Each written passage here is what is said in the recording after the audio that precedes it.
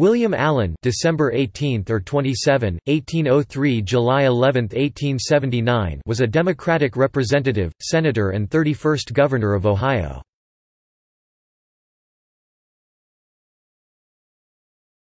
Topic: Early life and family. Allen was born in Edenton, North Carolina and moved to Chillicothe, Ohio in 1819, after his parents' death. He was of Quaker ancestry. Allen and his sister Mary Granberry Allen lived in Chillicothe together. His sister married Reverend Pleasant Thurman, and their son, Allen G. Thurman, followed in his uncle's footsteps, becoming a lawyer and politician. Allen attended Chillicothe Academy before studying law with Colonel Edward King. He was admitted to the bar in Ohio at age 21. He began his career as a politician in the Democratic Party at a young age.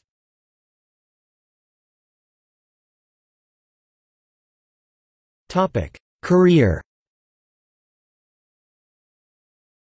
Allen served as United States Representative from Ohio from 1833 to 1835, losing his bid for re-election. He served as United States Senator from Ohio from 1837 to 1849, losing a bid for a third term in 1848. While in the Senate, Allen was one of a group of Western Democrat expansionists who asserted that the U.S. had a valid claim to the entire Oregon Country, which was an issue during the 1844 U.S. presidential election.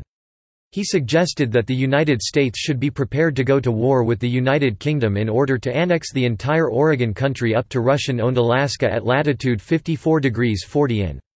This position ultimately produced the slogan, 54-40 or fight, coined in 1846 by opponents of such a policy, not, as popularly believed, a slogan in the 1844 presidential campaign.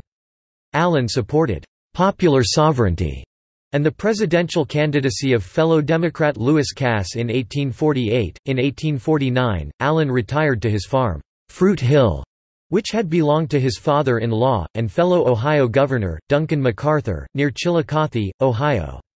Allen identified himself as a Peace Democrat by opposing the American Civil War. Allen did not return to public service for nearly a quarter century, until he served as Governor of Ohio from 1874 to 1876. He unsuccessfully sought a second two-year term in an 1875 election. Allen was noted for his loud voice. A friend asked Senator Benjamin Tappan if a fellow Ohioan was still in Washington. Tappan replied, "No, he left yesterday and is probably by this time in Cumberland, Maryland, but if you will go to Bill Allen and tell him to raise that window and call him, he will come back."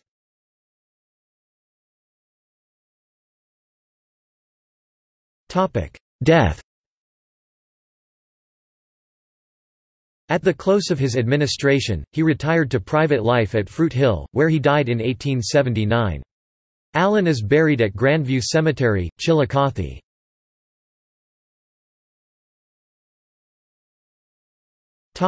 Legacy.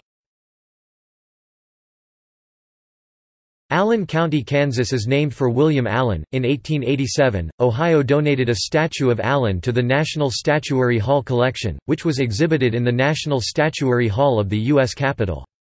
The statue was sculpted by Charles H. Niehaus.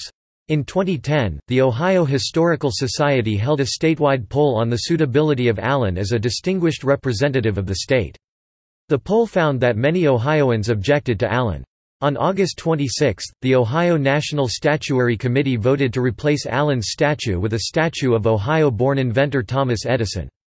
The Ohio General Assembly agreed to replace the statue in part because Allen's pro-slavery position and outspoken criticism of President Abraham Lincoln during the Civil War make him a poor representative for Ohio in the U.S. Capitol.